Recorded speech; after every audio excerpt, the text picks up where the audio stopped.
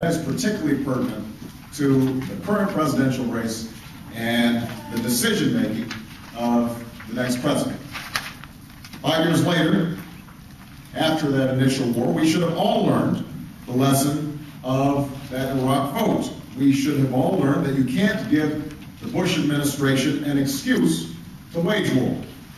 But just last month, the Senate voted for an amendment that raises the risk that we could repeat the mistakes of Iraq.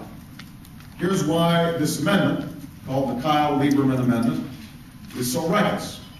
It opens with 17 findings that highlight Iran's influence inside of Iraq. Then it says we have to structure our military presence inside of Iraq to counter Iran.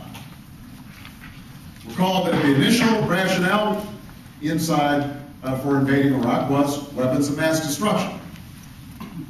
Now it is to counter Iraq. It goes on to say that it is a, quote, a critical national interest of the United States to prevent the Iranian government from exerting influence inside Iraq.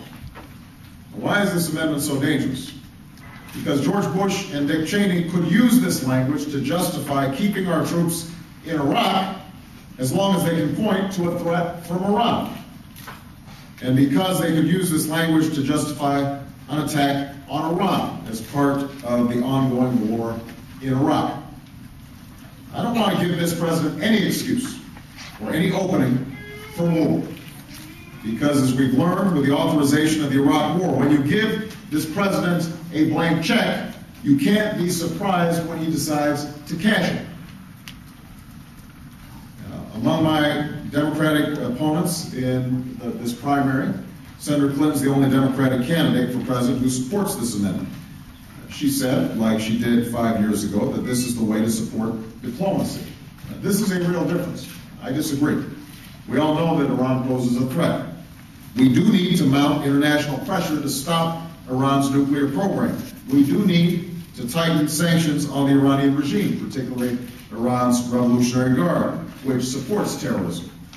But this must be done separately from any saber-rattling about checking Iran's influence with our military presence in Iraq. We should not be arguing that our troops have to stay in Iraq to counter Iran. Now is the time to end the war in Iraq.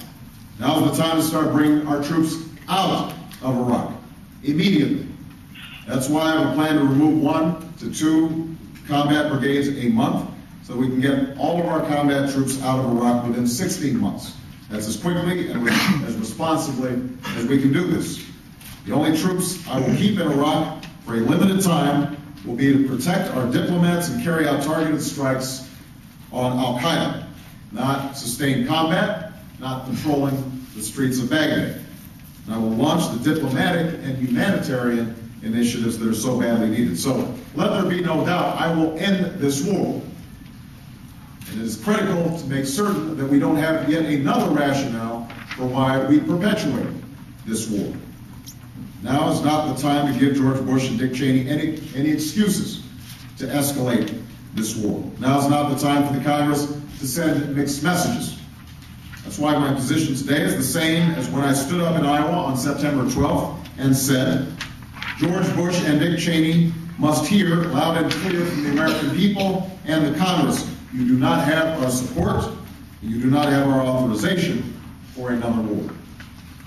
5 years after the initial vote for the Iraq War, we should have all learned the lessons that the cowboy diplomacy of not talking to people we don't like does not work.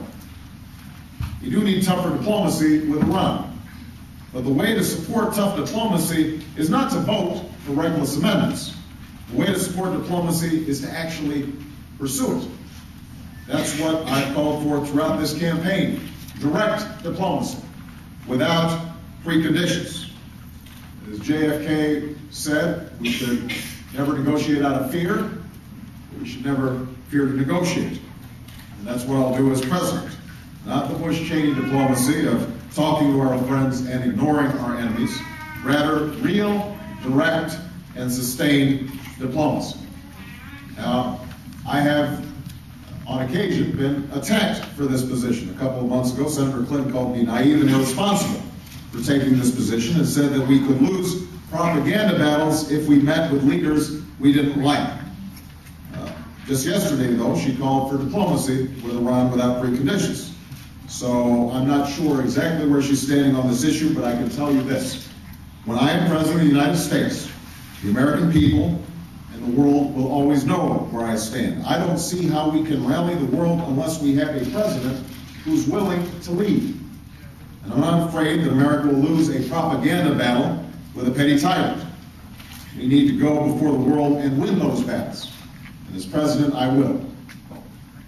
You know, the cautious, conventional thinking in Washington says that Democrats can't take these positions, or that we need to say one thing in a caucus and primary campaign, but another in a general election. That's the conventional thinking that said that Democrats had to vote for war in 2002 because there was an election coming up. An election, by the way, that we lost. Conventional thinking says that Democrats can't win elections unless they talk and act and vote like the Bush administration has suggested when it comes to foreign policy and national security. But understand this, I'm not running to conform to Washington's conventional thinking. I'm running to challenge it.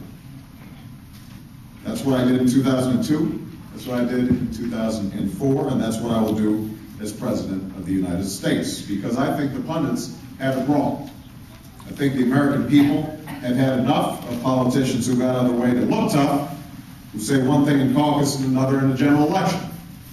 When I'm the nominee of our party, the choice will be clear. My Republican opponent won't be able to say that we both supported this war in Iraq.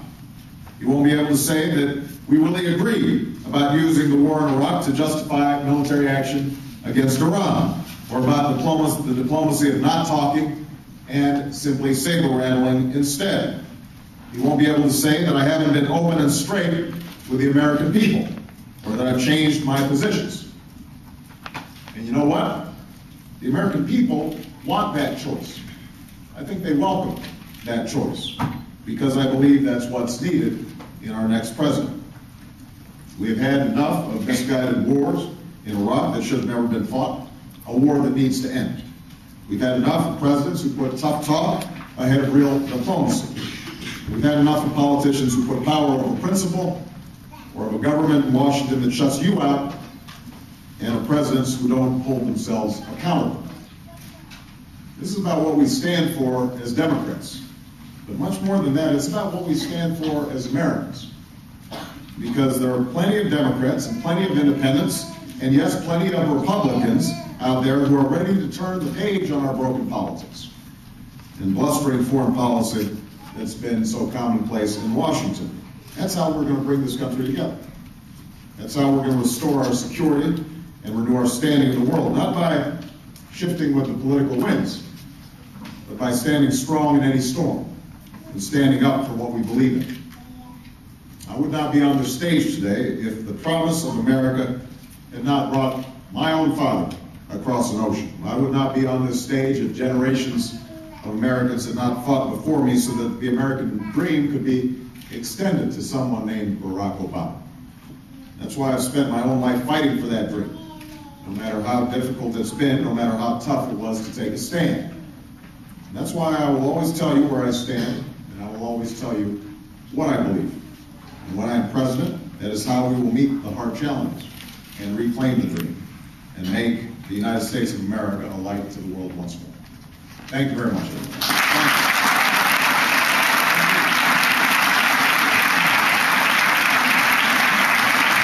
Thank you.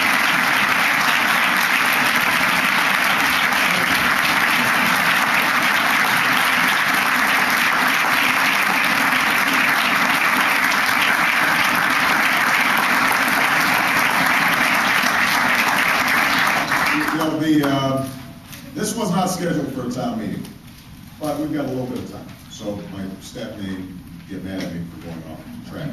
But since all of you took the time to be here, I'm going to take just a couple questions from the audience, not the rest. Yes.